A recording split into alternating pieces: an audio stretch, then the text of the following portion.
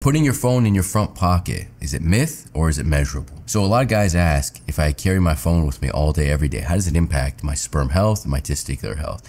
We do know that the phone itself, especially if you're keeping it in your pocket all throughout the course of the day, it can increase the temperature of your leg or wherever it's touching, so close to your testicles, and that could negatively impact your sperm health, the sperm DNA integrity. We do know that. Now, all that depends on how long it's in your front pocket, how close it is to your scrotal area, because those could increase testicular temperatures. We don't have a lot of good data that says that these electromagnetic and radiofrequency waves are negatively impacting sperm health in the testicle itself. There's some data to suggest that in the laboratory it can negatively impact sperm health, but just play it safe. My recommendation generally is don't put it in your front pocket, really put it in your back pocket when you're out and about.